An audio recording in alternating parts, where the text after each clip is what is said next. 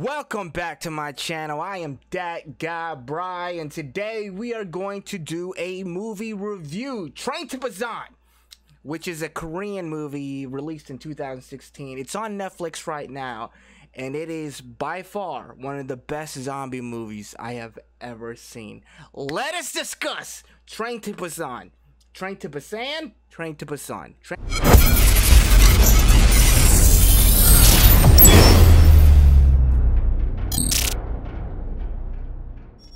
So let's get started. So I was fortunate enough to discover this movie today, and I immediately sat down and started watching it, and I was freaking hooked, man. The characters are lovable. The story was great. It's about a father and a daughter who are trying to make their way to Busan, obviously on a train. It's not really that big deal, but there's a very exciting element added to this: zombies.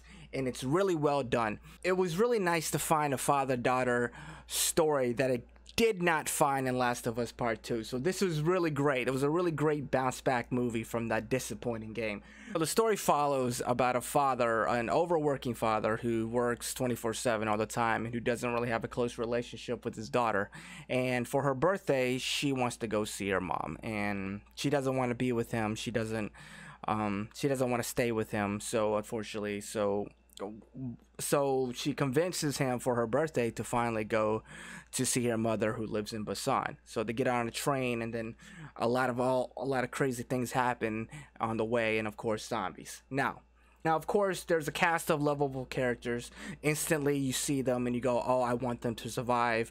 Of course there's always that one antagonist that gets everybody killed, but one of the things that I really enjoyed about this movie is the CGI. Now, modern day movies tend to overuse CGI. I think it's cheap, and I think it's extremely lazy. And this movie really knows how to blend CGI and with real people. Now, a lot of times, like for example, World War Z, you could just see a legion, a crowd of animated people running towards you, and it really takes you out of it, you know. But in this movie, they use real people, and they really do CGI well done in certain moments, but it doesn't take you out of it. There was one moment in the train station where they're like banging on the glass, and of course it breaks, and they kind of fall through, and you could see for a second that the CGI was there, but then they just right away they're back to human. They're real people, and they're chasing after everybody, and that is fantastic, man. That is fantastic. I see a lot of suspenseful horror movies that take all I see a lot of horror movies that use CGI, and it takes all the suspense out of the way because you know it's fake.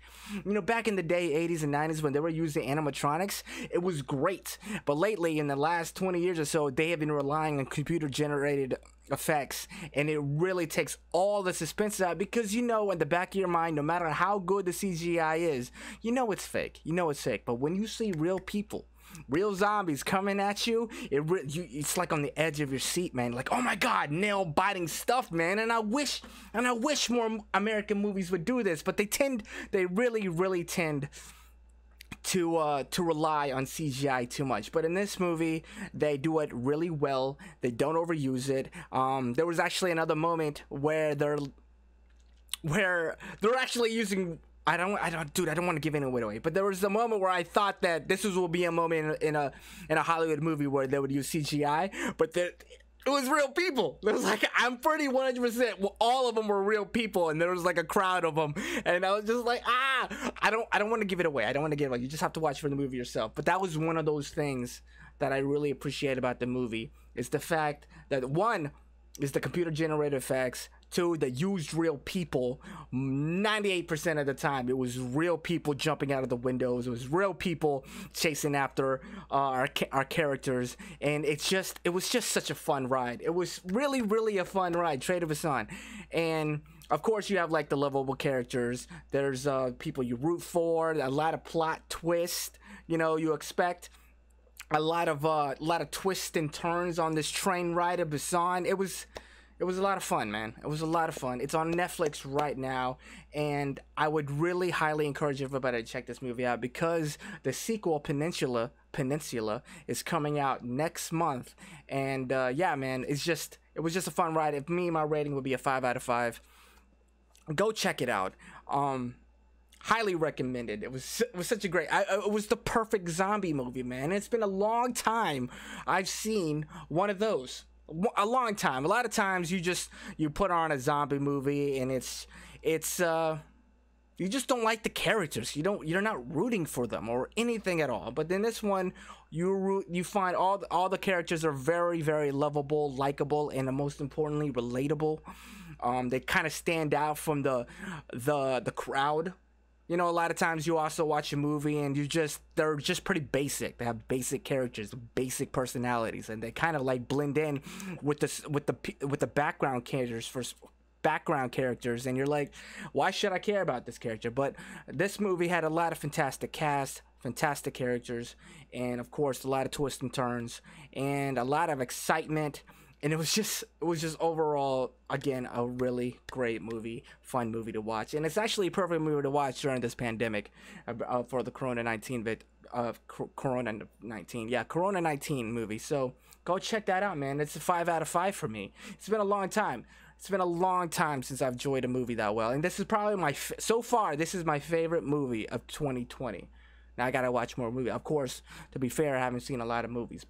And a lot of times, when I watch Korean films, this is a Korean film. The last Korean film I saw was The Good, the Bad, and the Weird, and I remember I really enjoyed it. But you know, America, and I don't mean to sound ignorant here, but America, I could be extremely ignorant about this comment I'm about to say, but American films tend to be the leading standard. You know, they tend to have the highest budgets, the best cameras, the best people working behind the scenes to make these movies. So this is one of those movies where I think Korean films are catching up, because most of the time movies that are made outside of America, outside of Hollywood, tend to be low budget. They're using cameras from like 20 years ago. They're using technology from 10 years ago. They all seem well behind. But this movie, I think they're catching up, man, because this was but the set pieces were great.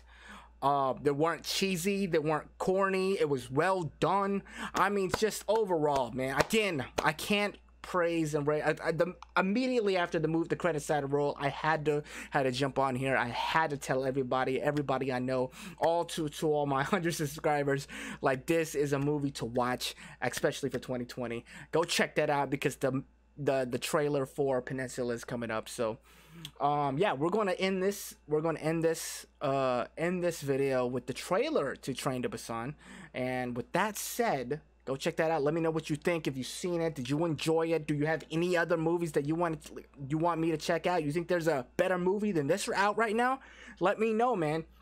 Because I'm starting to branch out of American films, because I've been really, really disinterested when it comes to movies. And it's been a long time since I've been really hooked on a movie.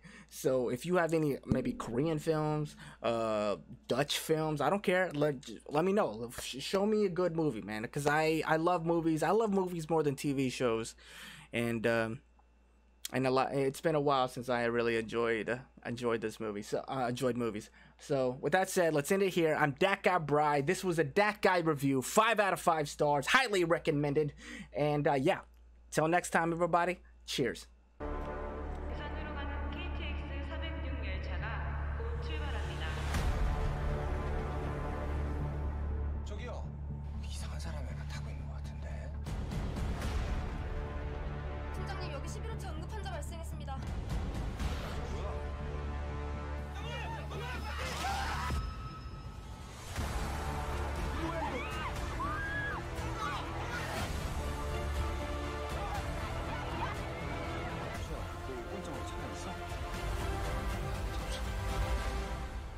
알려주세요.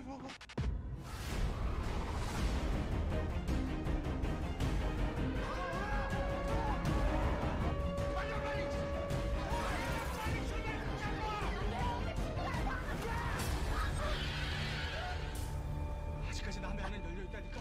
우리 그냥 이것들 달고 부산으로 갑시다, 바로. 지금 몇 호칸?